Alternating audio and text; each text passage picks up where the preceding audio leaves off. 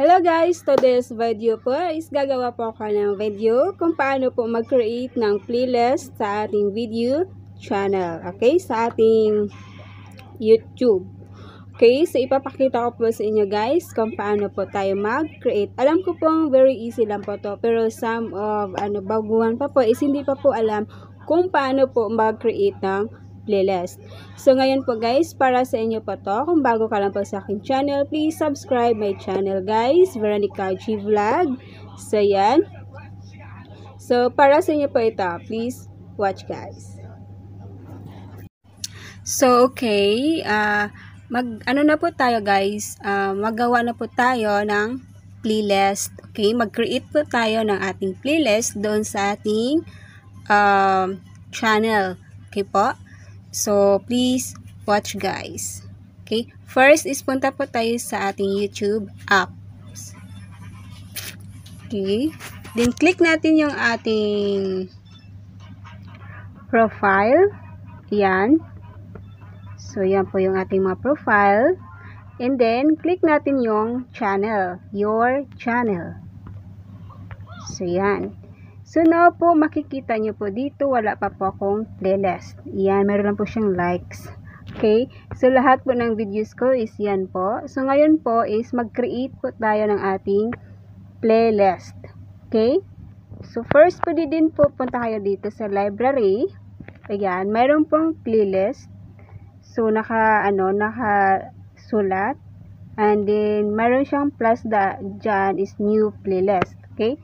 So, mag-create po tayo ng playlist natin. Okay? So, first is click natin new playlist. Then, type tayo dito ng name. Okay? Kung ano po yung name ng playlist ninyo, so, yun po ang i-type ninyo dyan. So, sample is short videos. So, yan po yung name po ng aking playlist, short videos. And then, yung privacy is naka-private po siya. I-click lang po natin yung arrow. Yan. So, meron nakalagay public, unlisted, or private. So, pag private kasi, only you can view. So, ikaw lang po yung maka-view niyan. Okay?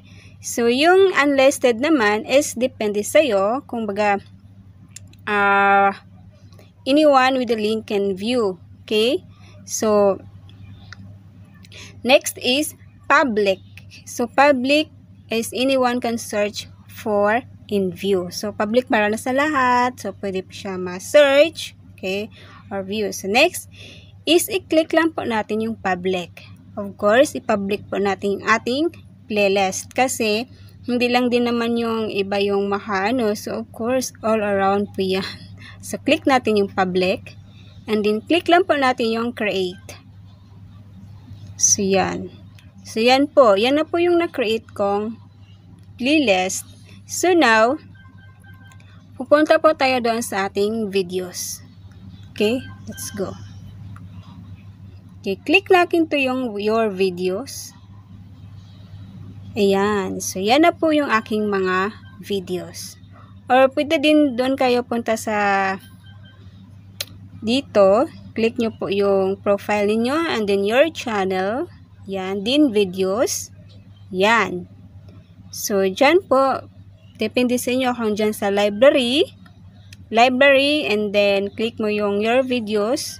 Yan. Napunta na po dyan. Or, pwede din sa your channel profile first and then your channel and then videos. Okay.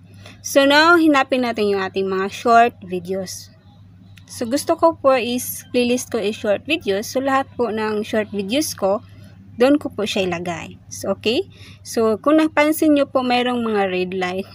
Yung sa gilid niya mga red. So it means short videos po yan siya. Okay. So now, i-click natin yung tatlong dot, guys. Ito, tatlong dot. Click natin. Yan. So, mayroon nakalagay save to watch later, save to playlist, edit, or share. Of course, i-save to playlist po natin. Yan. Save to playlist. And then, nakalagay dito. Alin po dyan? Yung watch later or short videos. Of course, ang nagawa nating playlist is short videos. So, yung create natin is short videos. So, doon po natin siya ito. Check natin yung short videos. Okay, then done. So, yan. And then, select lang natin same. Save to playlist. Short videos. Done. Next is this one. Save to playlist. Short videos. Done. So guys, ganyan lang po. I-click nyo lang po yung tatlong dot dyan. Okay? Tatlong dot. Then save to playlist. Then ganyan. Done. Then again. Save to playlist. Then short videos is done. So, yan po. So, lahat po ng videos kung short is nandyan. Okay? So, let's take. Tingnan natin yung playlist ko. Click natin yung playlist. O, ayan na po siya, guys. So, yun na po yung aking mga playlist. Yan na po siya. So, dyan na po siya nakalagay. Okay? So, yan na po. Or, pwede din, guys, is, so, diba kanina doon ako sa library, nag-create po ako ng playlist ko, new name playlist ko. So, ngayon pwede din naman po, sa dito, sa channel nyo po. Then, your channel. Yan.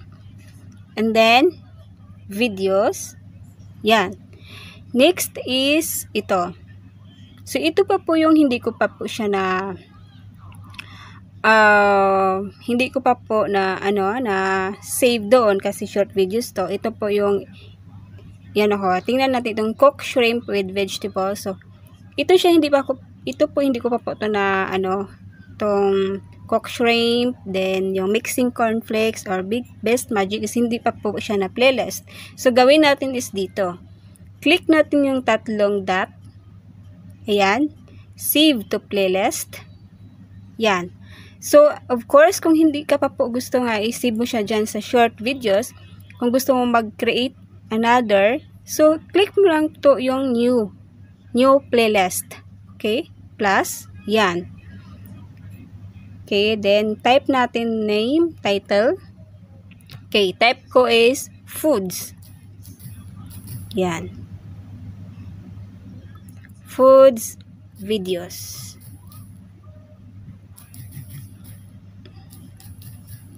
So, yan po. And then, public. Then, create. So, yan. So, let's check ha. Playlist. Check natin. So, yan na po guys, ang food videos. Okay, yan na po siya. So, dagdagan natin. Videos. Click natin mixing cornflakes on melted marshmallow. Tatlong dot. Choose is save to playlist. So, yan. Choose. Diba? Ang choices is tatlo na. Watch later, food videos, or short videos. Okay, so, of course, pagkain po siya. So, ibilong ko pa siya doon sa playlist kong food videos. Click ko lang yung food videos. And then, done. Yan. So, yan po. Check natin yung playlist again. So, yan na po yung mga playlist ko, guys.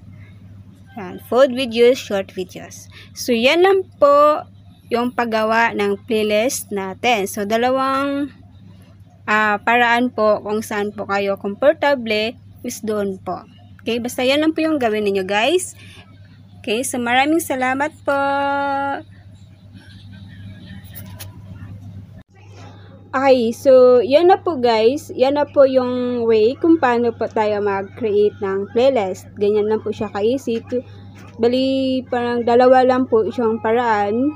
Okay, so kung gusto nyo punta kayo sa library or sa inyong channel. So, yun lang po.